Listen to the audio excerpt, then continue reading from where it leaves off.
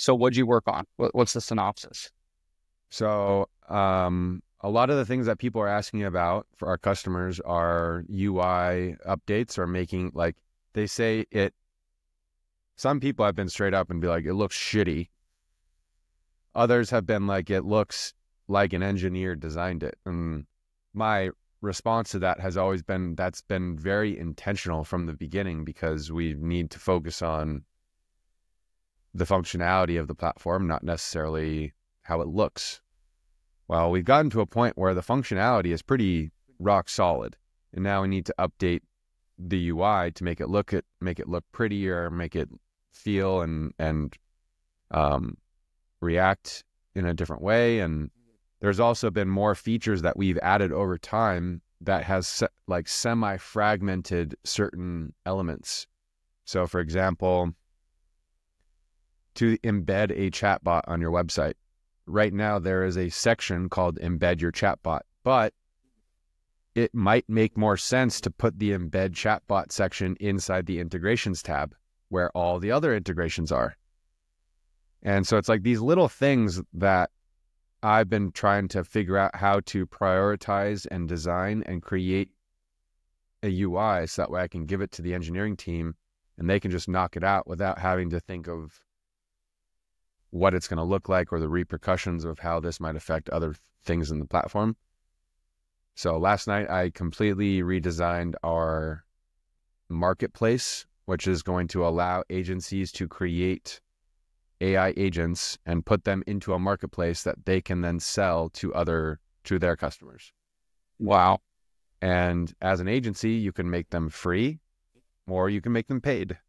And you can control if you want people to be able to edit the prompt or just be able to use it. So there's like all these different things from a functionality point of view that I have to think about and then design a UI and UX that makes sense.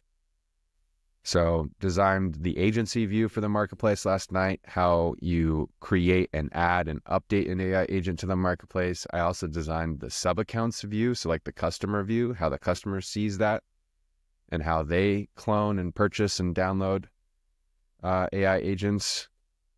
I did all 3 levels of analytics, the individual AI agent analytics, the sub-account analytics, which shows the analytics across all your AI agents in that sub-account, and then the agency analytics, which shows all action across all sub-accounts and all AI agents in all sub-accounts, and a few other like minor things. But like I was just on a freaking roll, and I sat down at probably at like 2-3 p.m. and I look up and it's like 9:30. I'm like, oh, what a day. That's awesome, man. Let's see, this is I think there's a misconception about building, especially when you're getting these comments about, the front end design looks like shit. You're like, well, yeah, because we focused on the back end, because we're one of the only platforms that are properly built from the ground up that's not using third-party integrations for everything. So Exactly. The design part is probably, you did it in the right order. The back end functionality needs to be perfect before you fix the front end design. And you're also building this for businesses, right? It's not like this is a mobile app where people are going to look at the design and go, oh, no, I don't like that.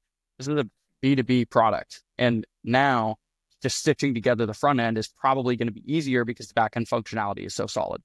Mm-hmm. Yeah. And the fact that we have more and higher successful agencies using the platform, and now their customers are giving feedback about how it looks shitty. So it's like before nobody was succeeding on the platform, when we first launched, because we had just launched. But now that there are, and people are giving that feedback because that's what their end customers are using, it's now trickling up the stream back to us through the agencies. And to me, that's a good sign, because it tells me that there's more end user usage than ever before. Like, it's like it's a really good sign, I think. Yeah, getting end user feedback is the ultimate goal, because you know that it's trickling through to people that are actually using the platform, and then it's going to come back to you.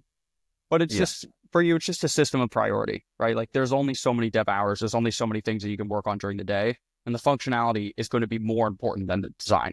It would be a worse thing if the feedback that you got was, this isn't working.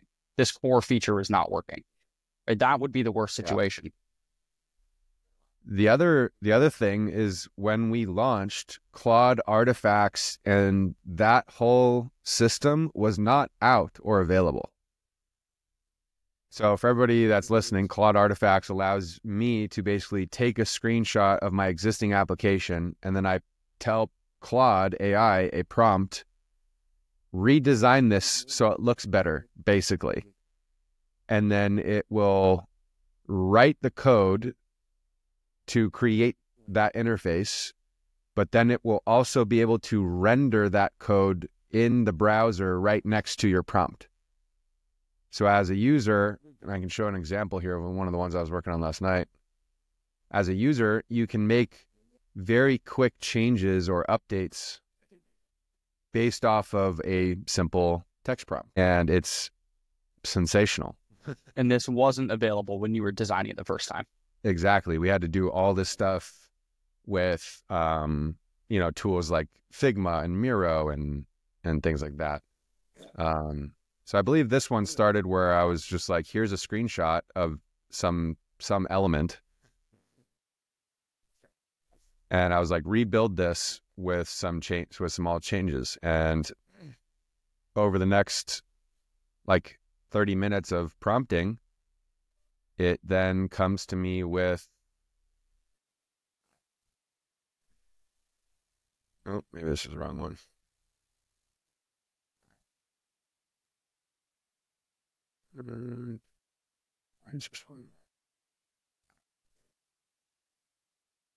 So then it comes to me with something like this, where it's actually functional. Like I can click on the buttons, things are working, and then I could even publish it. And then I can share this URL and link with my dev team, which gives them a live working mock-up of the interface that I've designed. That's so cool. That's so cool. See, that on its own, I think a lot of communicating with devs is just giving step-by-step instructions on what you want, how you want the design and functionality to communicate with each other. This solves that problem, and it gives you the base code. So, and it gives you the base code.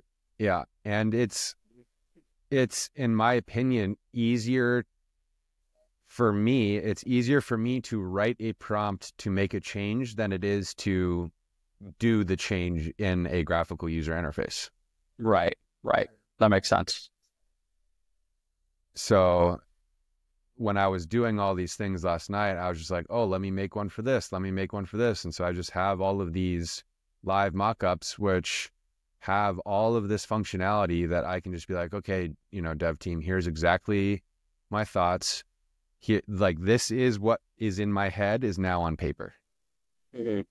And whether or not they can take the exact code and copy it over doesn't necessarily matter. I mean, it would be great if they could do that, but since we're using slightly different libraries, they would have to rebuild or remake some of these elements. But that's okay because it still shows the full flow of basically everything. Do you think there will come a point where the platform is so stable and the version updates don't have huge core functionality changes to the point where you can just hire somebody for this role to just redesign the platform and build out stuff that's just UX, UI? Yeah. So we were going to do that. We were talking about how we needed to add a designer to the dev team, to the engineering team. We're not going to hire that person anymore because of this flow. I'm able to, me and Drew, our head of customer success, who has the most touch points with the most customers, we're basically working together to redesign these elements based on customer feedback and how people are using the platform. So who better to design the updates than that team? Not someone new that has no idea what we're going for or our track record. Right. That's what we were talking about last week, is that if customer success can actually design a new interface and show it to your customers and get live feedback, think about how quick that feedback loop is. And then when you're designing it, you have to code for it anyways. So when you approve it and send it to the dev team, you can implement changes way faster. Exactly. I gave Drew a quick tutorial on how I was doing this with Claude, and within 12 hours, he was sending me back links of live mockups of being like, here's my idea for analytics. Here's my idea for this. I'm like, yes, this is what I needed. And I love it because it's so similar to what I was already thinking. So everybody's still so in line with how it should be built or used. Like it's obvious of how it should be built or used. And I love that that's the approach that we're taking to build some of these newer elements. Is it's so logical and obvious that that button should be there and it does do the thing that I expect it to do. And that's probably the importance of having somebody that you work so closely with, that's been there from the beginning. Like the person that's going to do the design has to understand the product so unbelievably well and the functionality behind it. Yeah, it's not something that you can outsource. I also know that I would be so nitpicky that it would take us more time and money for me to provide revisions back and forth to a designer, especially one that would potentially be on another time zone. Right. I was like, it's going to be so much more time and money to just have another person give their say over something, when I was like, I can do this work and I want to do it and it's fun. Like I spent like 6 hours last night just kind of designing stuff that I didn't necessarily need to do right now, but I can't wait to get on the stand-up call today and be like, guys, look what I did last night, and show it off to the team and be like, yeah, like, let's go.